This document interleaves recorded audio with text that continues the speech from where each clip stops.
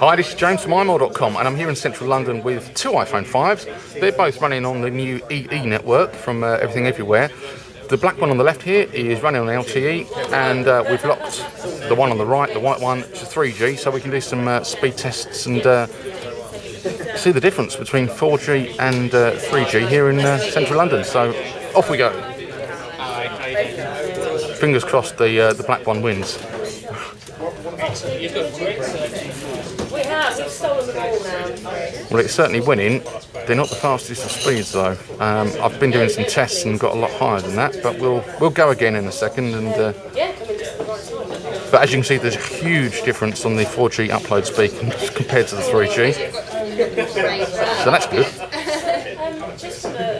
Let's go again.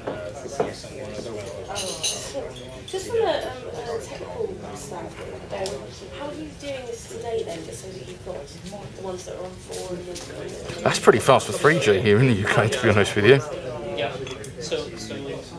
But once again, the upload speed on 4G is way faster than that on 3G. I think we'll do one last test and then we'll call it a day.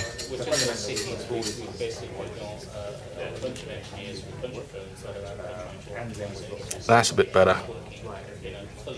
18 on the download 4G, 12 on the upload, and the 3G one hasn't even finished on the download. Only getting 6, and on the upload, well, it's going to struggle to get 1, I reckon. But that's just a quick comparison between 3G and 4G on the new EE network here in the UK.